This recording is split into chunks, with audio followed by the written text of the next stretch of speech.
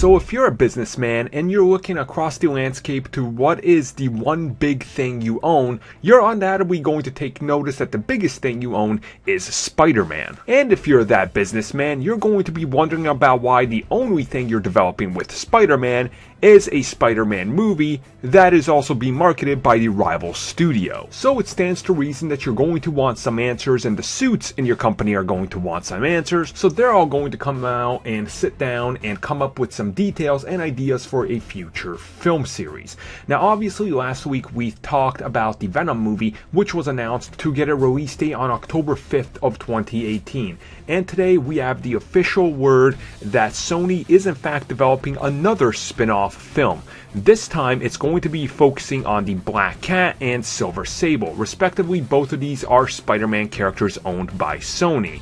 Now, Hollywood Reporter is also saying that Christopher Yost, who is also responsible for the creation of X-23, who wrote Thor: The Dark World, is in fact actually going to be writing the script from this, which he took on from Liz Joy, who worked on the previous version of the script and the HBO series Westworld.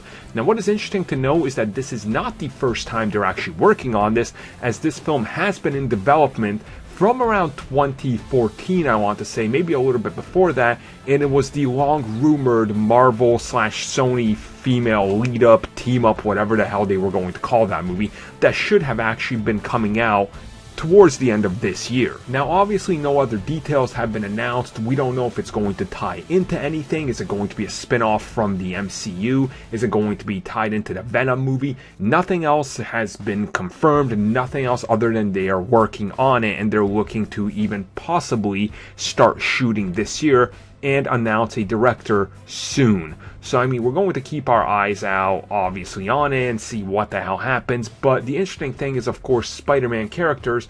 So once again, why are you spinning Spider-Man characters off into films that don't feature Spider-Man? And if they do, what are we going to have, 3 different Spider-Men running around and an animated Miles Morales? So this could get difficult and complex, and it could be a giant mess, but we're going to wait and see what they decide to do. Obviously Black Cat's one of my favorite Marvel characters, so I really want to see her appear in live action, but I don't know if this is the right course to take. But we'll talk about that in later videos. You guys let me know your thoughts on this. Are you guys excited to see Black Cat and Silver Sable team up in a movie in about a year and a half?